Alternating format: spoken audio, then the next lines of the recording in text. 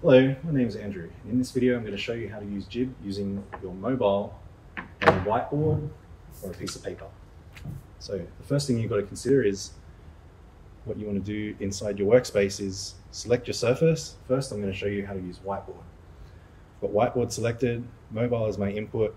Now if it's the first time that you're using mobile, the JIBB Connect mobile app, you want to go into your control panel, click the little orange icon to go next, and then install the JIBB Connect mobile app, and it'll ask you to scan a QR code in order to log in. So I'm going to do that by using the JIBB Connect app, scanning it, and then when you see this screen, that means you're ready to go. So keep your phone open. As you can also see here, I can turn the camera preview on, and I'm going to use a coffee mug because I don't have a phone stand.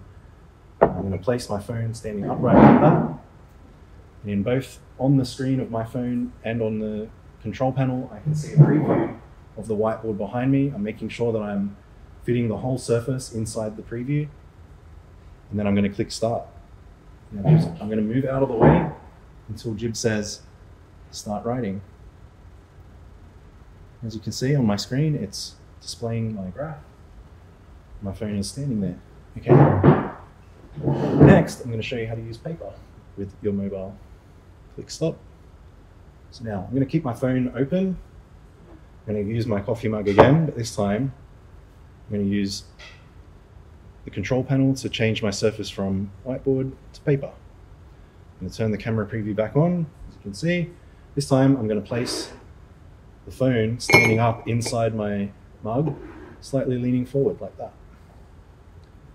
Now I want to make sure that my whole piece of paper is fitting inside the camera preview, and I can see that in both examples here. So now when I'm ready, I'm just going to click start.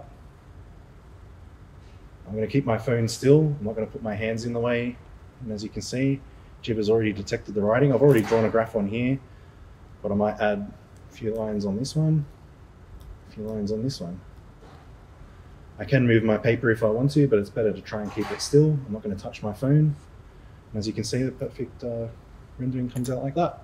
If you want to learn more, go and check out our other videos on our help page.